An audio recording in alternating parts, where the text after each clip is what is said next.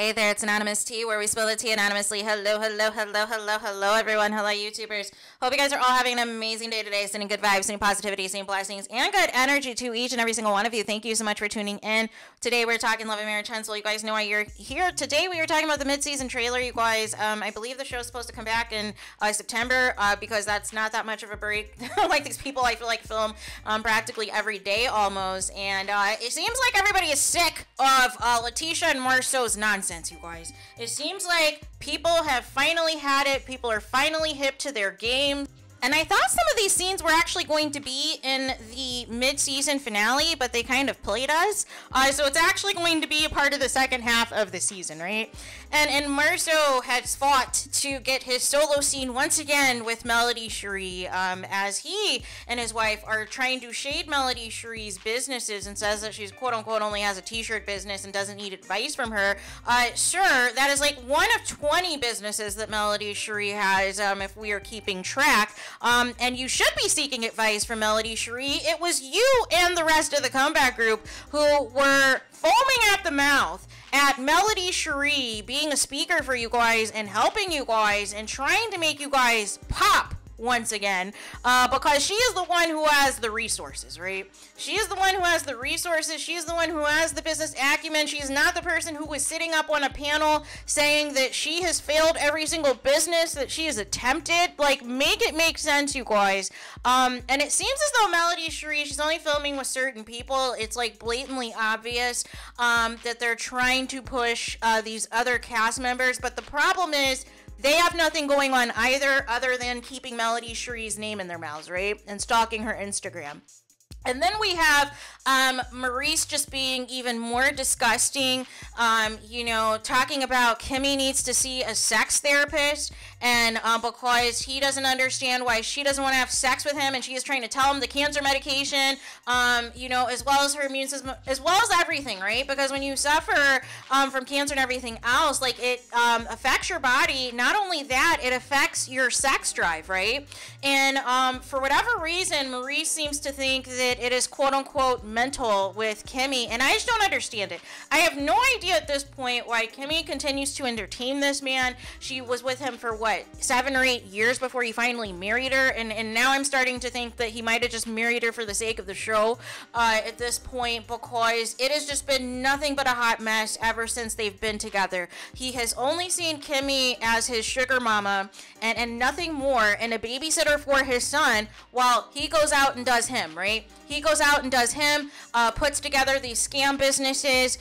Is he even a practicing lawyer that he couldn't even show up to his brother's hearing to represent him? Like, what is going on, right? But you have all this time to obsess over sex, right? You have all this time to obsess over sex and go on these male weekend trips with the likes of MARSAU and Martel, you guys. And we all know what's happening there, right? And then I think, what else happened in there? Oh, KEKE is activated. That is what happened. That was what the most important thing is. KEKE is activated, and she has had enough of her family. She has had enough of the BS, and throws a drink, you guys, at MARSAU and LATISHA. And MARSAU now is all like, oh, we need security, and blah, blah, blah, blah, blah. Here's the thing. You and your wife have been calling your cousin KEKE a drug addict all this time. You've insulted her and you've came for her all this time, and you think that nothing was going to happen? You think she was not going to respond? You don't think KEKE was going to get her licks in? And it looks like we're finally hearing about the cheating rumor that was discussed months ago about the makeup stylist and all of the things. And even Mel is having a go at MARSAU and is like, listen, you know, you'll be saying all this, but when LATISHA finally leaves you and all the things. But I don't know if LATISHA's really going to do it, you guys. I think she likes having the title of being a wife, even if she is married to a cheater and married to a man who's a misogynist and narcissist and refuses to act right, because he knows LATISHA's never going anywhere, right? So I would be shocked, actually, if LATISHA actually pulled the plug on the marriage, because it seems as though she very much wants to present a false narrative to the people. And then also Melody Cherie comes for these people, comes specifically for these black men who are insulting black successful female entrepreneurs because they're intimidated by them.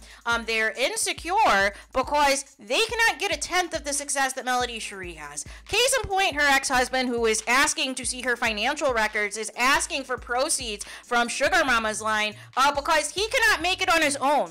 Where was NS Wine and his suit line and all of these, you know, big things that he is supposedly going for himself, right?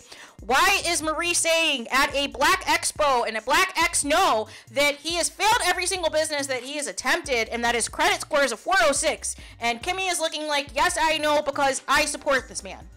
And then we have MARSAU fumbling at not even knowing what a venture capitalist is, right? And not even knowing anything about business and completely tumbling over all of his words. Why are any of these black men a resource for success? And have the audacity to come for Melody Cherie on hers.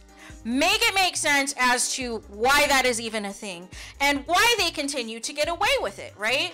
And so I am happy finally that, you know, we're going to finally get to some stuff. We're going to finally get to, you know, the Scotts finally meeting their match in Stormy and her husband Courtney, because they are about that life for real.